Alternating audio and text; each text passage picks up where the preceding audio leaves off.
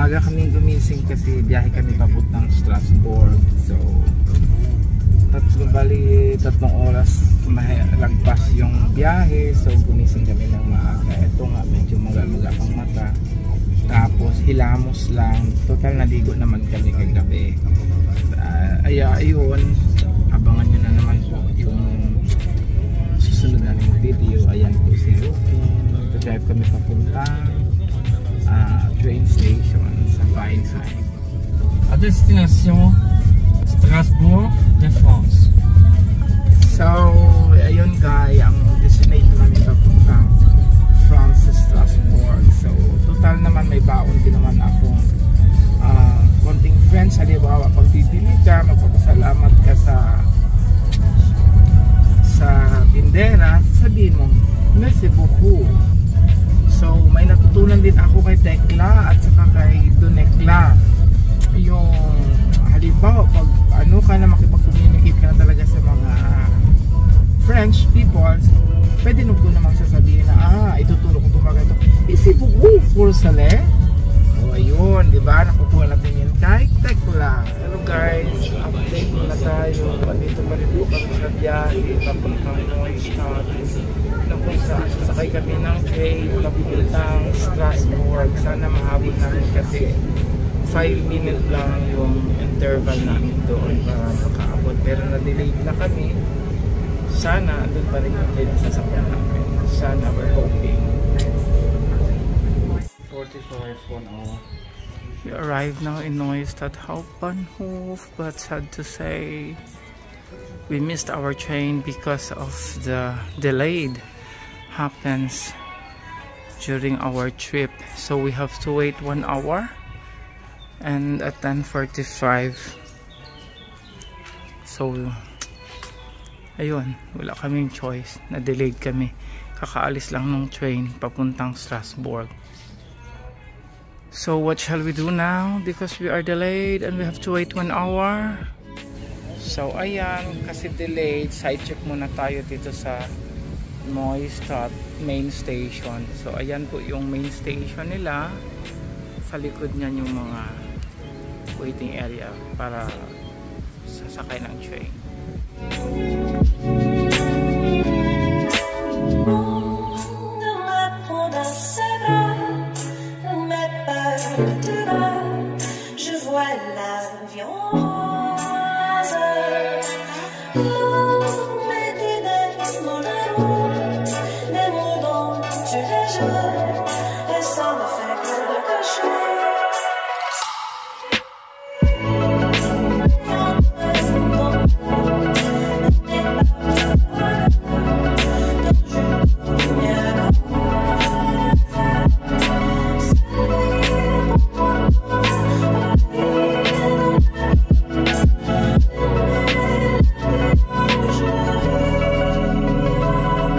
Papuntang Strasbourg, so naisipan ko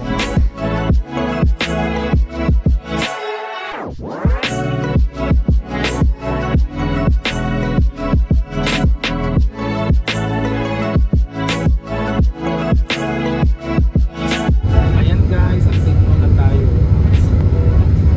Nakasakay na kami ng train papuntang Barseghian at doon naman po kami sasakay papuntang Strasbourg. Sana hindi kami malate. Sana kami sa takdang oras. Update guys, andito kami sa Winden Station, part ito ng Rhineland Falls. So medyo delayed konti na naman.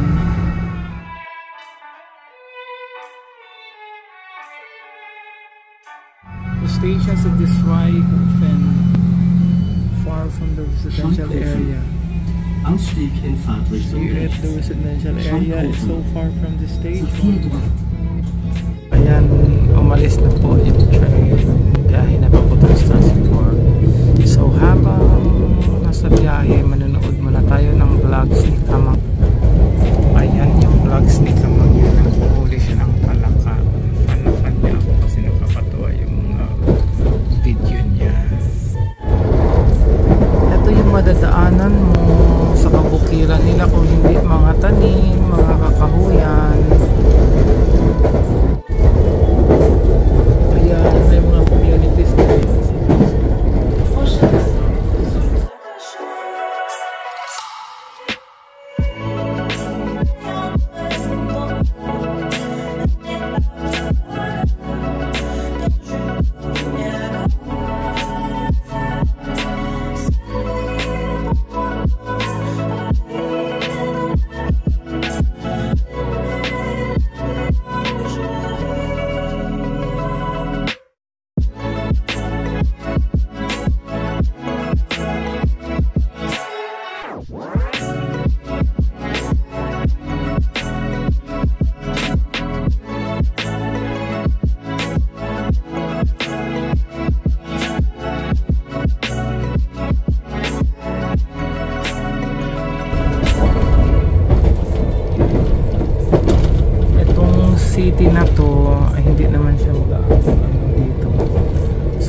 noon sakop pa ito ng bansang Germany. So tawag dito Haguenau. So ngayon kasi naging sakop na sila ng France. So tawag sa kanila Haguenau. Ayan yung ano nila, overpass. Eto, medyo malaki-laki ang station nila dito kasi malaking city naman dito ang ano, Haguenau. Haguenau kung sa German, Haguenau pag sa French.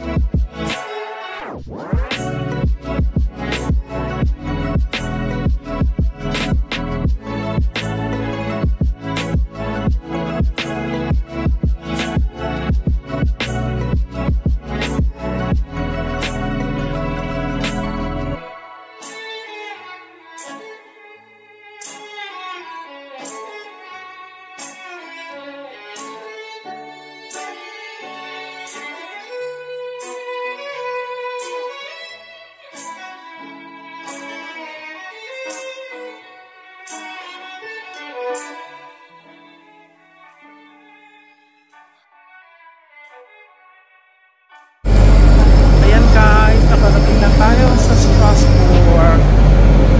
Bonjour!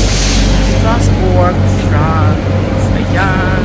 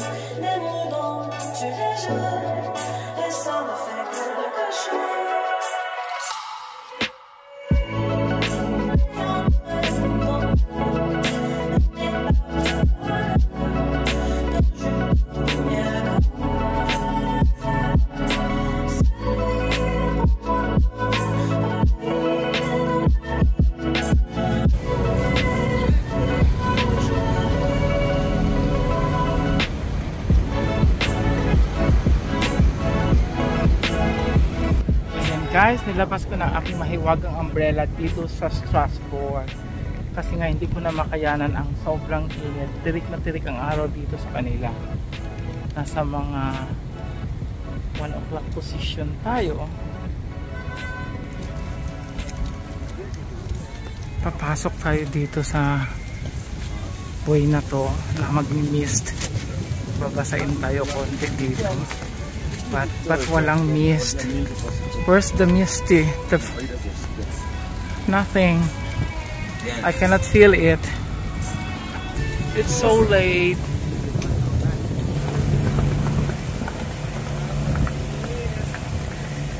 Welcome to Strasbourg, France.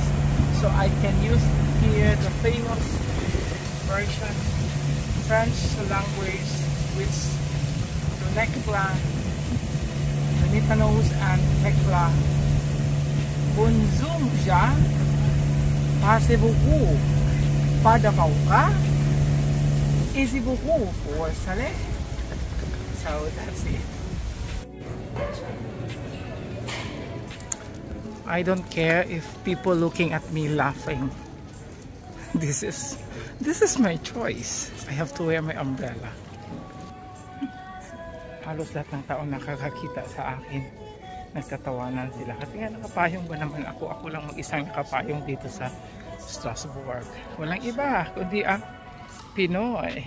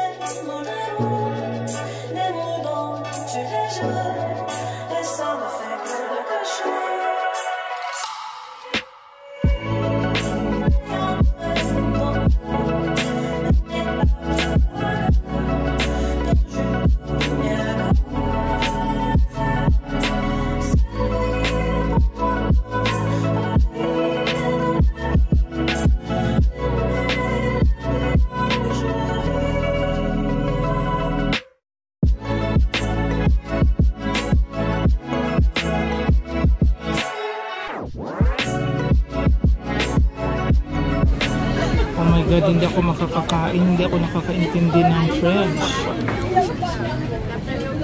I do not know. What's the main dish?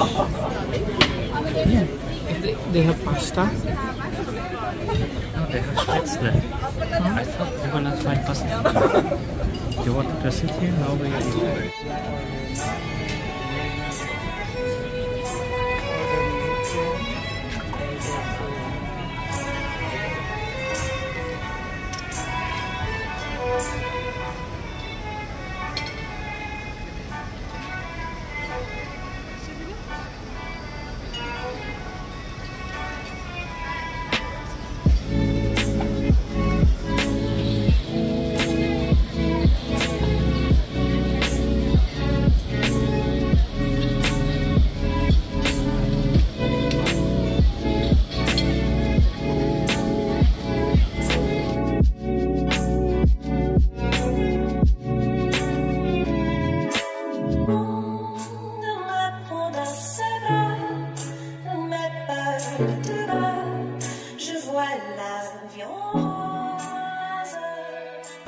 Ayan, maamoy, mabaho yung pagkain ko pero chokes lang masarap. Sarap na. Ayan, kain na tayo.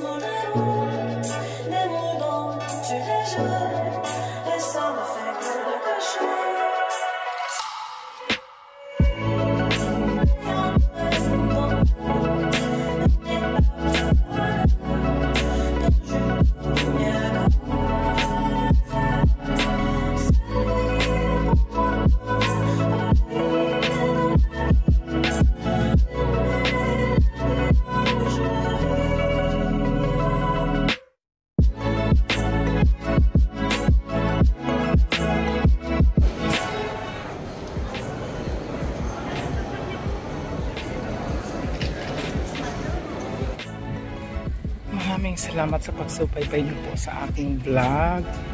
Natapos na naman po ang isang araw ng aming pamamasyal dito sa Strasbourg.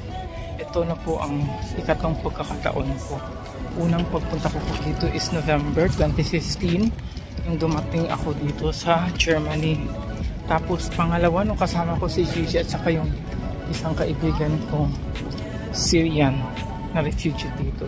At ito na naman yung pangatlong balik ko sa Strasbourg at nagkataon na nagbablog na ako.